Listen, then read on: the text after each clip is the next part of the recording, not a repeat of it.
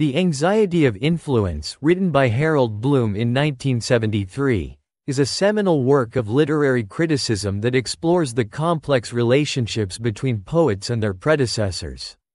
Bloom's central thesis is that poets are hindered by the creative achievements of previous generations, leading to a struggle to establish their own distinct voices.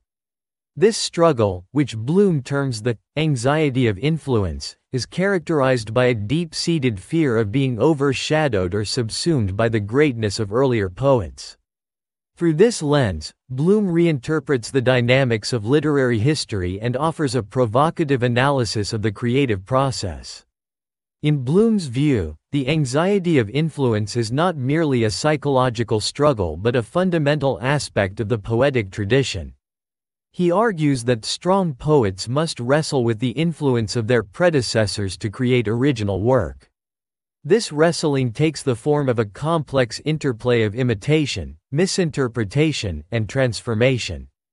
Bloom outlines 6 revisionary ratios or techniques that poets use to confront and reinterpret the works of their predecessors. These techniques, Klineman, tessera, kenosis, demonization, ascesis, and apophrades, describe various ways poets can misread and creatively revise the past. Klineman, the first of these ratios, involves a swerve away from the precursor's work, an intentional misreading that allows the new poet to establish a distinct voice. Tessera, the second ratio, is the completion and antithesis of the precursor's work, where the new poet supplements what is perceived as incomplete in the earlier work. Kenosis, the third ratio, represents a form of self-emptying, where the poet diminishes the force of the precursor's influence to create space for their own creativity. Each of these ratios contributes to a nuanced understanding of how poets negotiate their creative inheritance. Demonization, the fourth ratio, involves the poet's engagement with a precursor perceived as having a kind of demonic power. This engagement is characterized by a struggle to transcend the influence of a powerful predecessor. Ascesis, the fifth ratio, signifies a form of self-purgation, a deliberate retreat from the influence of the precursor to achieve a purified poetic voice. Finally, apophrades, the sixth ratio, describes the eerie return of the precursor's influence, where the new poet's work is haunted by echoes of the past. Bloom's theory challenges traditional notions of literary history and originality. Rather than viewing influence as a benign transmission of ideas, he posits it as a site of conflict and creative tension. According to Bloom, the anxiety of influence is essential for the development of strong poets, who must engage in a dialectical struggle with their precursors to produce significant work. This struggle, while fraught with anxiety, is ultimately a source of creative energy and innovation.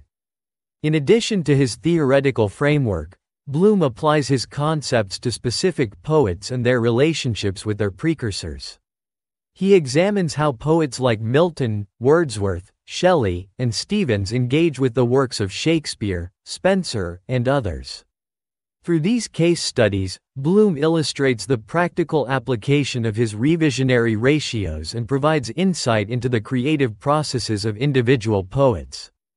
His analyses reveal the intricate ways in which poets reinterpret and transform their literary inheritance. Bloom's work has been both influential and controversial. Some critics have embraced his insights into the dynamics of poetic influence, while others have criticized his emphasis on conflict and misreading. Nevertheless, The Anxiety of Influence has become a foundational text in literary criticism, shaping subsequent debates about authorship, originality, and the role of tradition in creative work. Bloom's concept of the anxiety of influence has been extended beyond poetry to other forms of literature and art, underscoring its broad applicability. The anxiety of influence also reflects Bloom's broader concerns with the Western literary canon and the nature of artistic greatness. Throughout his career, Bloom championed the importance of the canon and argued for the enduring value of classic works. In The Anxiety of Influence, He presents a model of literary history that emphasizes the intergenerational dialogue among great poets. This model underscores the importance of understanding the past to appreciate the present and future of literary art. Harold Bloom's The Anxiety of Influence offers a profound and challenging perspective on the nature of literary creation.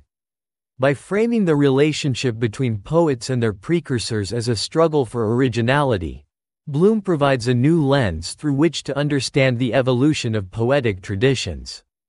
His work invites readers and critics to reconsider the dynamics of influence and the ways in which the past shapes and inspires the creative acts of the present.